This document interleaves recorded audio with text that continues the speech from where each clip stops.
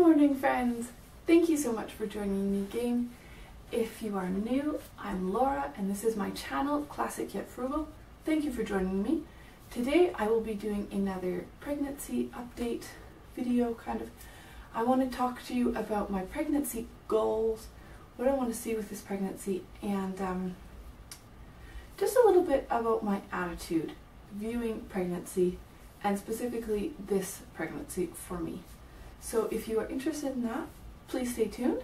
Before I get into the video, I need to show you, I forgot in my pregnancy announcement video to show you the bump, and I suspect that I should have done that in the first one. So I will show you, I am currently 16 weeks. I will be about 17 and a bit weeks when I upload this video. So I do have a little bit of a bump. I feel like I'm showing a lot for being this early, but you know, such is life. So let's get into the topic of this video. There's a few things that I would like to go over, and the first is, I guess, my attitude towards pregnancy, and this pregnancy in particular. This pregnancy is my 4th pregnancy. I already have one little girl. Her name is Esther. She's now 1.5. But I have had 2 miscarriages, and I think that those miscarriages have shifted and altered my view on pregnancy a little bit, and for the better. I am happy to say I do not want to live in fear that I could miscarry again, although miscarriages in the past obviously have changed how I look at this, and it could happen. I could lose this baby, but I want to take my experiences and make them good experiences going forward. That's really a goal for me, is to take the experiences that I have and look at them, understand them, and take them forward in a positive way, not in a negative way. So to give you a little bit of background, and if you're interested in knowing more about my miscarriages and all that, I'm very happy and open to talk about that. Please let me know down in the comment section below. I'd be open to making a video or 2 videos about, I guess, my story. But briefly to tell you what happened. My first pregnancy, I got pregnant, and it was going really, really well. We had our first ultrasound, like everything was really well. And then I miscarried at 13 or like 13 and a half weeks. I don't remember exactly. That was very difficult because I'd already been thinking about pregnancy. I'd been thinking about this baby. I'd been pregnant for a few months already. And so it was challenging. It was really, really difficult.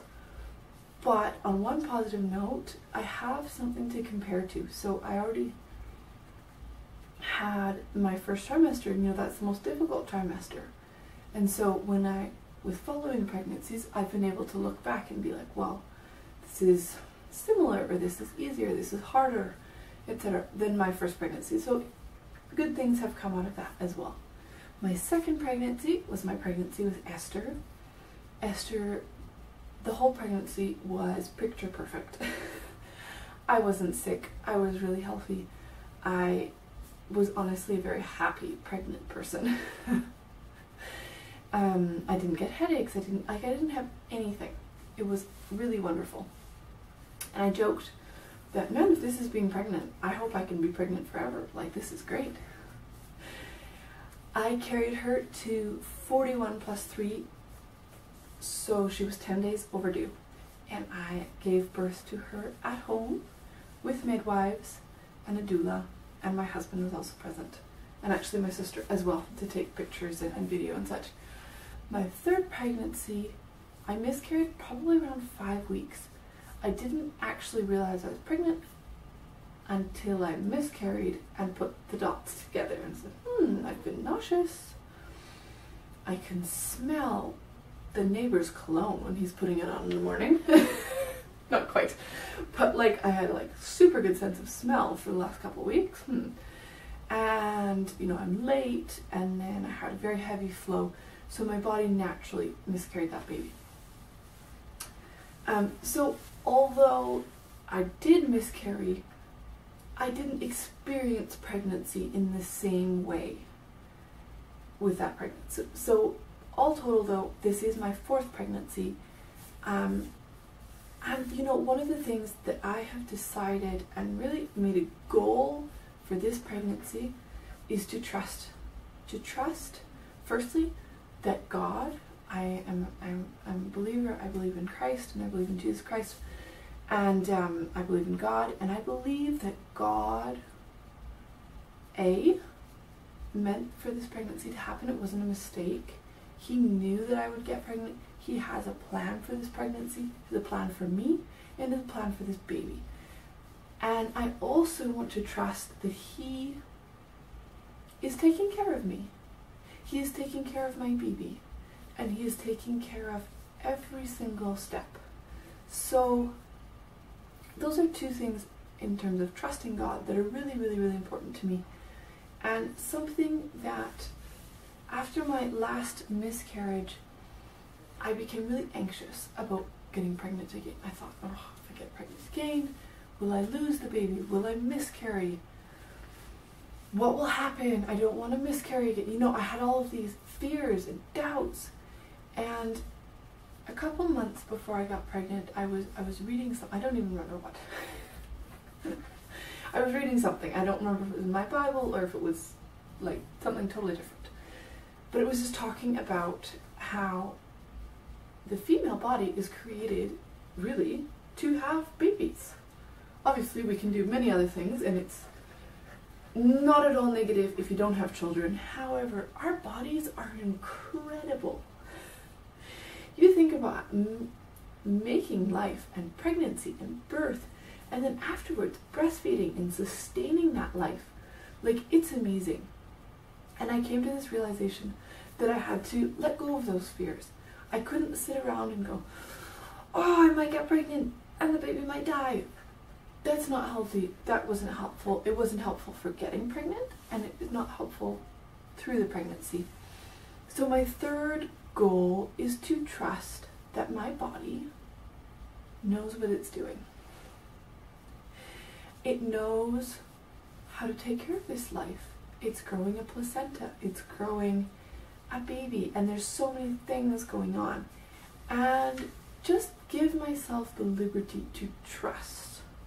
My body is tired. I trust that that's okay. Okay, everything's fine. I'm just going to go lie down. If I'm feeling a little bit of pain, I'm going to trust that this is part of the process. And I want to go a little bit more with the flow. Now, that's not to say that if there are some medical concerns, especially as I go farther along, there are signs to watch for, that I wouldn't follow that up with my midwife or a specialist if needed. That's not what I'm saying, and I'm not encouraging that at all. But I don't want to be controlled by fear. I don't want to have anxiety. And so instead of trying to say, I'm not going to be anxious, I'm not going to be fearful, it's like, don't think about the pink elephant. Of course, as soon as you say, I'm not going to be anxious, that's all I feel. Instead, I'm focusing on the trust. And so that's been really, really important to me, especially for the first bit. And I didn't realize how much I would have to think about trusting around 13 weeks. I found that very difficult with Esther, and I found it difficult again this time. I have a beautiful ultrasound of my first baby and a frame that my mom made into it, or made for it. And I would go past that picture, which to me is usually a beautiful memory. But when I was between kind of 12 and 14 weeks of pregnancy, I think, oh, I hope that doesn't happen again. Oh, what if this? Oh, what? No. I want to trust. I want to trust that this is okay. And even if I do lose the baby, even if something did happen, that's okay, because it's in God's plan. And so that is personally for me, but I would also encourage you, if you're pregnant, if you're thinking about getting pregnant, yes, miscarriage is always a possibility. But when we let it control what we're doing, that fear of that control what we're doing or what we're thinking about, what we're feeling, that becomes unhealthy. And so to counteract that, I'm really focusing on the opposite, whatever the opposite of my feeling is. So I'm feeling nervous, no, I'm going to feel confident today. And it's not always easy, especially with pregnancy, hormones, and emotions. It's not always easy, but it is worth it. And it's been a neat experience, this pregnancy, to pinpoint, okay, that is a negative feeling, that is a negative thought, and try to think of the opposite and try to focus on that for the day, for the week, whatever it may be. Along the lines of trusting, I have made the choice with my midwife. And again, this is not the choice for everyone. I would highly recommend that you talk to your healthcare provider, if that's a midwife, a doctor, an OB.